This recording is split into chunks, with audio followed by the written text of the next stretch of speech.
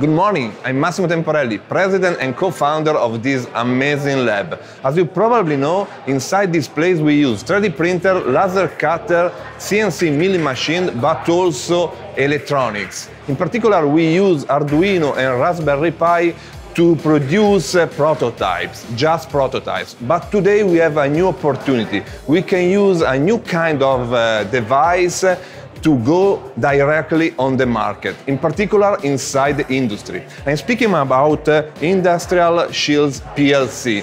This is a new kind of device, and today in this lab we are going to produce a project with this device, an amazing project. Come with me.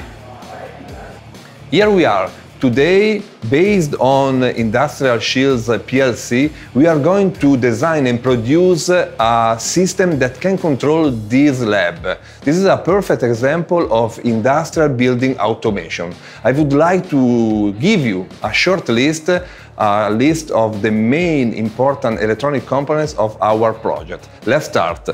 We use a gas sensor, a presence and proximity sensor, two relay, a fan, a LED strip, a power supply, and of course an Industrial Shields PLC.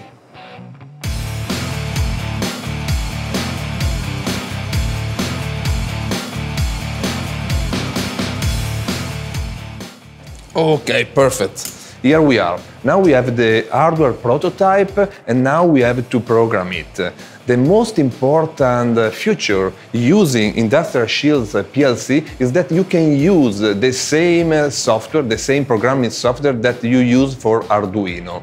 And now I would like to show you the most important part of our code. I show you. This is the standard Arduino environment. You have voice setup where you can control all the pin. For example, we have light and fan in the pin 06 and 07, and also we have the sensor in the pin 00 and 01. In the same way, we have the void loop where we can extract all the operation for our circuit, for our system. This is the standard environment for Arduino and for our Industrial Shield PLC. Perfect, the code is okay.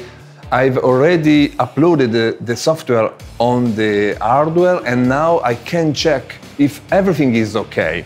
For example, if I switch on a lighter near our gas sensor, as you can see, the fan is switched on. Perfect. And exactly with the same way, if I go close to the presence sensor, the light is switched on. Everything is okay. Now we have to bring all this stuff, all these components inside a real context. This is our next step. See you soon.